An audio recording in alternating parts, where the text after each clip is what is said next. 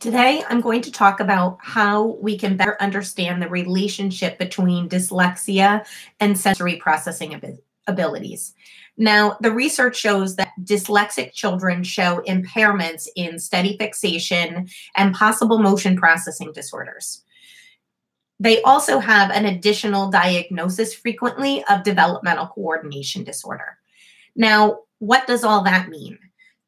To a sensory-based occupational therapist, it really sends up a red flag that a child might need to be tested for sensory processing deficits that are compromising visual vestibular integration and the development of postural ocular skills that are needed for adequate coordination and body control. So now you're definitely asking, what does all that mean exactly? Well, what it means is this. The vestibular system does much more than give us balance.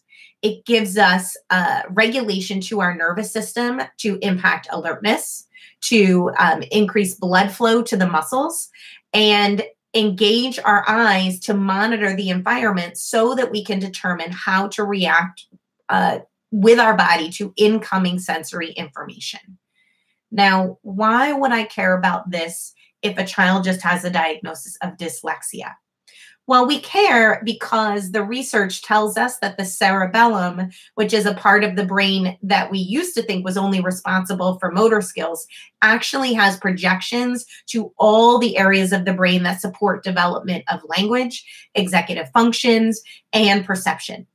And research shows that improving motion processing, which is the detection of movement through vision and your resulting motor ability to adapt to that movement information, actually improves phonological awareness and lexical decision making. Now, does that mean we should just teach a kid to juggle and not give them reading support to build phonological awareness? Definitely not.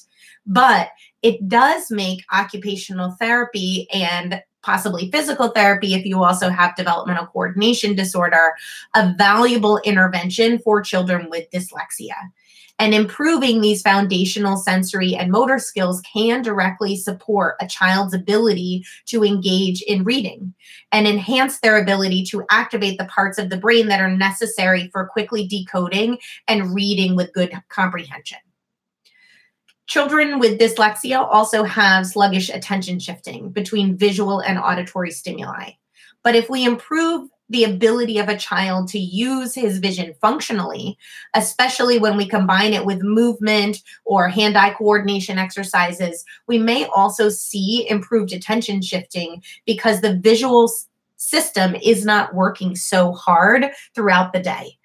Now, this research has not really been done to really look at if doing more motion processing supports is also going to help this attention shifting from visual to auditory information. But it is an interesting thought, and it certainly can't hurt to try and to see if there is an improvement in that attention shifting as a result of the visual system actually being stronger and able to detect motion or things that are going on around them more easily.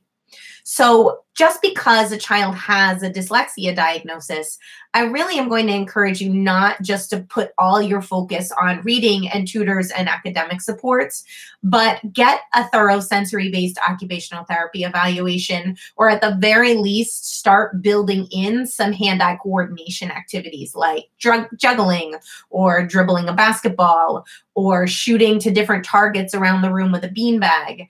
One other thing you could also do is set up obstacle courses that have targets and log rolling and somersaults, hopping, flipping, anything that really gets the head to change direction and the vision to reorient in a different plane.